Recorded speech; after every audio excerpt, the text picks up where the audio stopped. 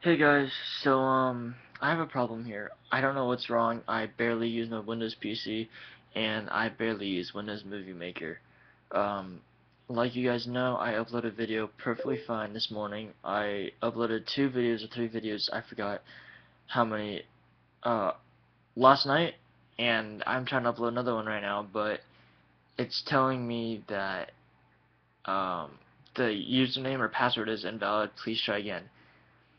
I'm trying to sign into YouTube on a Windows Movie Maker, and I know for a fact that my username and password are correct. I just changed my password last night, and I definitely didn't forget about it.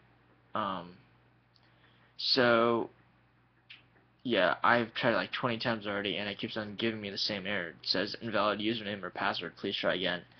And I also tried recording a sample video on my phone and tried to log in on my phone too, but it tells me the same thing, that the username and password are also incorrect. But then I tried logging in on my laptop on YouTube, which led me back to Gmail to log in, and I logged in on Gmail first try and I got in. So for those of you who use Windows Movie Maker, um, I know for a fact that a lot of you do, if not a lot of you, half of you.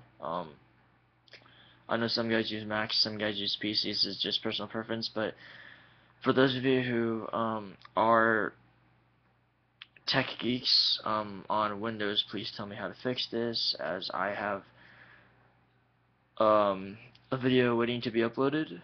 Um, it should be up tonight if I get this thing, if I like get a solution and successfully send it onto YouTube.